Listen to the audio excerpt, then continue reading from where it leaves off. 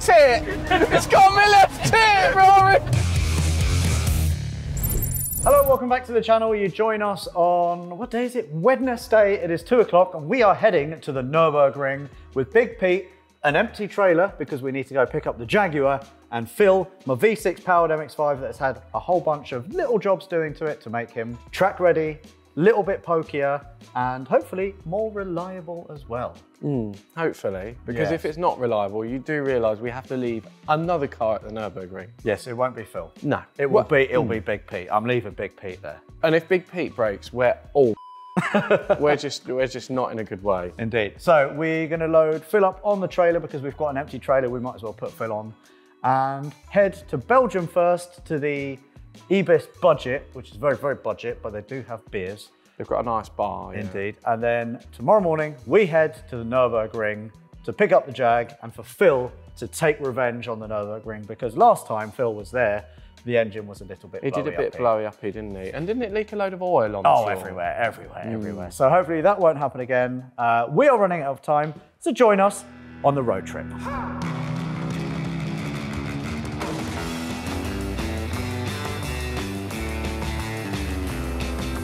After a couple of hours on the motorway, we arrived at the port of Dover, where, despite this shot of a DFDS ferry, we were in fact crossing with P&O. And much to the disgruntlement of Taylor, there was no beef render available, only below average burgers that had the consistency of old brake pads. But anyway, we arrived in Belgium a few hours later for some shut-eye. You join us on Thursday morning, it's just gone 8 AM. We are now taking this beautiful rig to the Nurburgring, and tonight I'm going to be driving Phil on the ring. And we're going to do something while we drive along. We are going to be doing one more thing as well. We are going to be recording the Autoalex podcast from Big Pete because we've run out of time. Yes. And we need to do it because there's so many people who depend on us. They don't, they're just really bored driving their cars. They want to listen to some familiar voices. So that's what we're going to do. We're going to film the podcast in Big Pete. Sound good? Yeah, sounds good to me. Let's go. crack on. I'll try not to hit anything. Oh, Christ. Rory, I've got some news. Yes, Taylor, I've bought my first motorbike. Yay! Not only that, you've bought my trailer as well. Yes. That's why I'm looking for a new trailer. I've bought my first motorbike. Rory's face! So this is... You're going to evaporate. This is a very You rare... don't even have a license. Saw a comment the other day which was hilarious, which is what was it? It was something like, is Rory's dad just really rich and then just bankrolls the whole of Autoalex? Because that must be the only reason that Alex still keeps him on. Because I can't think of another reason. I can't either, to be fair. That was actually written by your dad. Okay, so we have just arrived in Ardenau near the Nurburgring. As you can see, behind us is Lenz Abschleppdienst, which is the company that takes cars off the track when they break down or crash or whatever.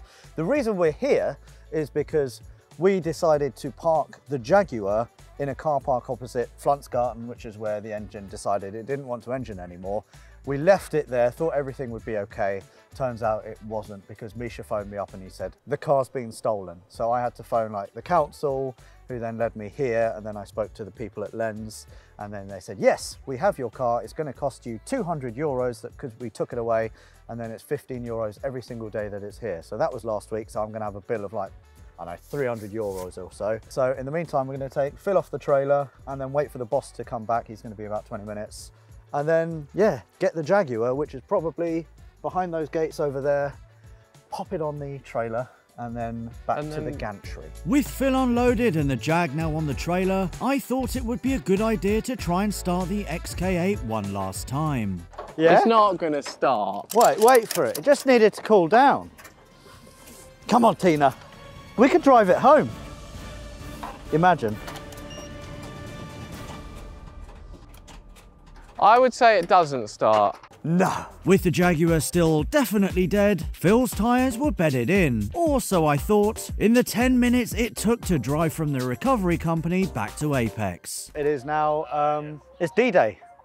Yeah. I'm a little bit nervous. I have not driven Phil on the Nurburgring for, I don't know, 7 years. And the last time I did drive Phil, the engine was very, very unhappy. So I would say I'm going to take it easy, but I'm not, because what we're going to do is slow driver, fast car versus fast driver, also very fast car, but we've got all of you guys in it. Yeah. And the driver of that car is the king of the Nurburgring. It's Misha! I always, like, I'm gonna start blushing and stuff. And you're gonna Okay, go. it. Blush. We're gonna Are you shit. blushing or shitting? This is your daily driver, isn't it? Yes. So tell me about it. So this is a Polestar 2. It's a performance pack version. This means 2 motors, so all-wheel drive. It has also Öhlins suspension and Brembo big brake kit, which is quite unusual for an EV, but comes in stock form. 406 horsepower. So what engine has this got in it? Two motors. This will be a 2.5 turbo, a 5-pot, won't it? Oh, is this the 5? Well, yeah, it's the Volvo. T5? Yeah, it's the Volvo. Yes, it'd be yeah, T5. exactly. So what we're going to be doing then, we have to pivot this again. We're doing slow driver, medium fast car versus fast driver, fast car. But, however, EVs, so the car will usually overheat by, or like, not the car, the battery will get hot, and it will only offer about 50% of performance halfway through the lap. All right, okay. So the first, and we have a lot of weight, because the car is 1800. What are you saying, Misha? So why don't we do it this way? I'll go out first. Yes. And I will try and hold you off. Okay? And if I can, how many corners are there on the Nurburgring? Well, they say 73. If I can keep you behind me for 15 corners, would that be fair? Yeah. So let's go out and I will try and keep you behind me for as long as possible. Sound good? Yeah. And who's buying dinner afterwards? You. I think it's about your time you paid. Actually, yeah, you've been paying all the time. I have, yeah. Yeah, but you have so many brand deals. Who's the sponsor for this video for you? It's actually you, Misha. Is it? Yeah. Actually, no. This episode is sponsored by Car Vertical, which is the only name you need to remember to check that a car hasn't been crashed, stolen, or clocked. To give you an example of a Car Vertical report that gives me no cause for concern, check out the Car Vertical report for this Jaguar XJ, which happens to belong to Rory now. More on that soon. I've checked it, and as you can see, we've got green ticks for theft, mileage, finance, and damage that tells me that this car is not a ringer. And now to give you an example of a Car Vertical report that makes me quite nervous, check out this Porsche 911. We've got green ticks for theft and mileage and amber warnings for finance and damage, so we want to check that out. And in some instances on Car Vertical, you get pictures. So if you scroll down a little bit, we can see here, oh my God, ladies and gentlemen, we have a front-engined Porsche 911. We need to investigate that. Let's keep on scrolling. It has been crashed monumentally. All the airbags have gone off. And as we can see, the engine from the rear is now in the front. So whatever happened there, the engine has disappeared and then been placed very delicately in the front, which is very, very interesting. As you can see, this car is an absolute total write-off. So yeah, if you were to see this anywhere for sale as a clean car, then you know it's a fat lie. So then do yourselves a favor and make sure you run a Car Vertical report on any car or motorbike you want to buy. What's more, to sweeten the deal, you will get 10% off using the code Autoalex. Right then, let's get back to it. Hi, here we go. Back at the Nurburgring for another lap in Phil, the rematch. Let's see how we do, shall we? Let's rock and roll, Misha. We can try. Hello. Thank you. He was just like, he's going to overtake me anyway. He might as well just go. Come on, Phil! Sorry, I'm not going to be very talkative because all fresh tyres, so many more excuses, but the tyres are definitely quite slippy. Wow, this is quick! Yeah, so we only have 406 horsepower because the car before I had it had a software upgrade, which had 476. Yeah. But oh, okay, the motion sickness is beginning, Rory. It's there. Oh my. Holy crap. What is happening? He just launches out of corners. Wow. It's like being in a slingshot. You just come out of a corner and it's poof. There comes Misha. He's already behind me.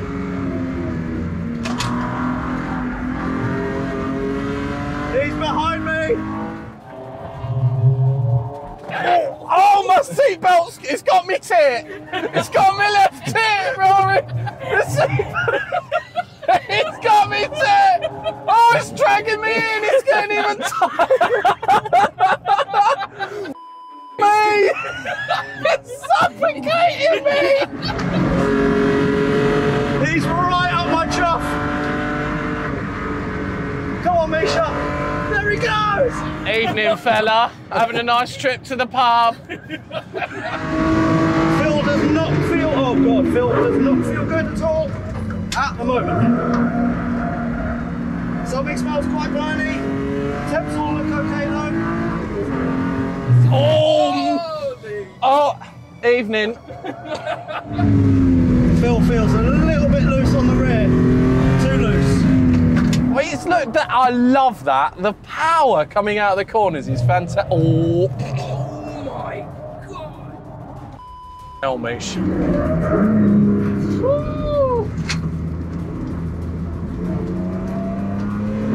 Well, I'm having fun. I'm just gonna take it a wee bit more slowly.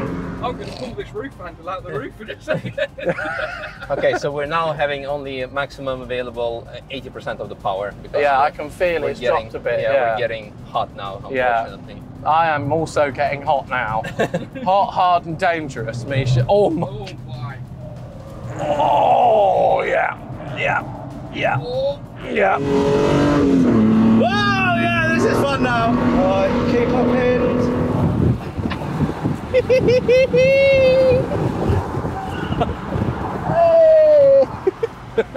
Right, we're going in. Into the carousel! Wow! Woo-hoo-hoo-hoo! Get out of my way! That was good! Woo-hoo-hoo-hoo!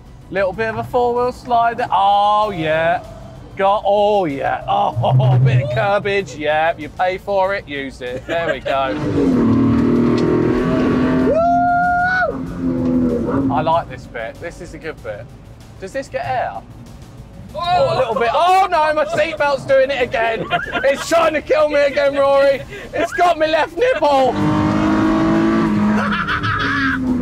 Don't get cocky.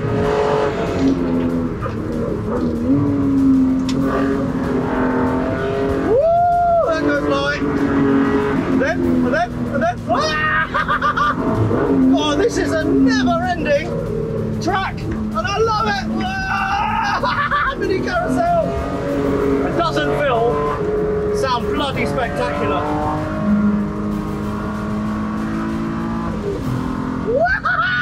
We've done a lap, Phil!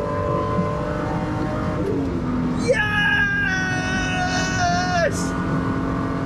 Oh, Phil's done a lap and he did not break! Yes! I had a lot of fun. Thank you, Misha. That was very good fun. Yeah. Your car did try and kill me on multiple occasions. No, it just gave you a very tight hug. A tight hug? Yes. Me, I've never had a hug like that in my life. Right, so we've just got back from the lap. You guys in the Polestar, me and Phil.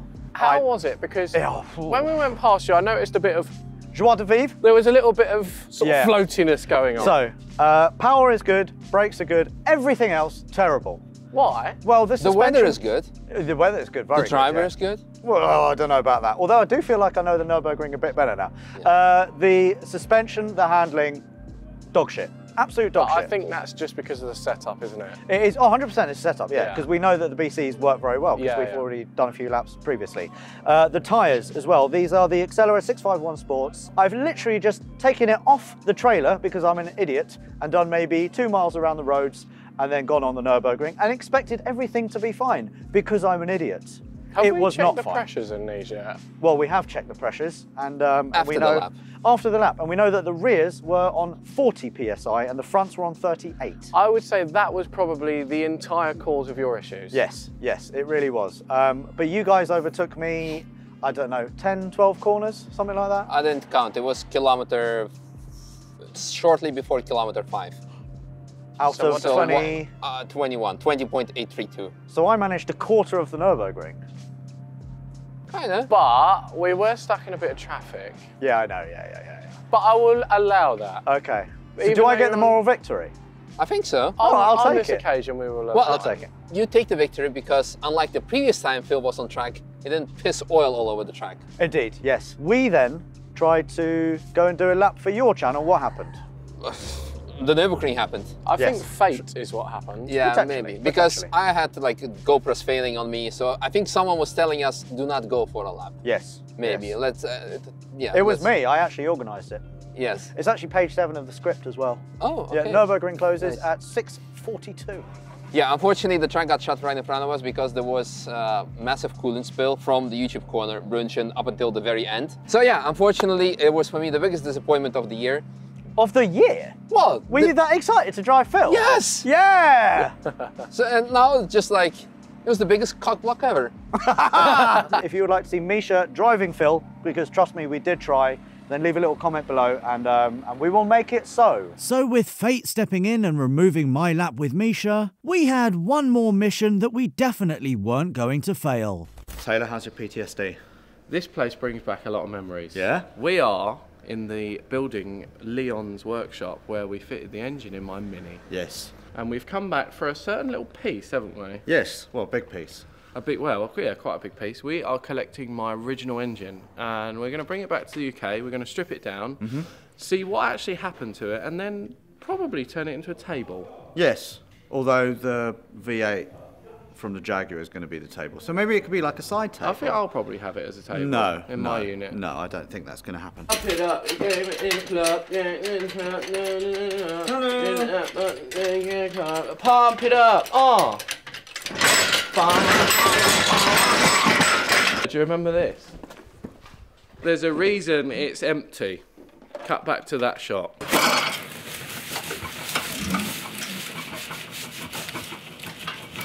What the f? Oh no. Right, go on then, bag it up. So the engine is still full of oil and coolant, so we're just going to pop it in a bag, a big Tesco bag. Tesco bag. Alex, if you just lift it up. Hold on. Whoa! Go on, girl. Wait, out. We need to stand it up, don't we? Because it's currently on its side. Yes. Don't we want it on its side? No. No. It'll piss all of its. Yeah, but we've got it in a plastic bag. Yes, but the bag will break. Oh, There's many... oh my god. Oh, quick, lift it up. It's pissing. Lift it up right, quick.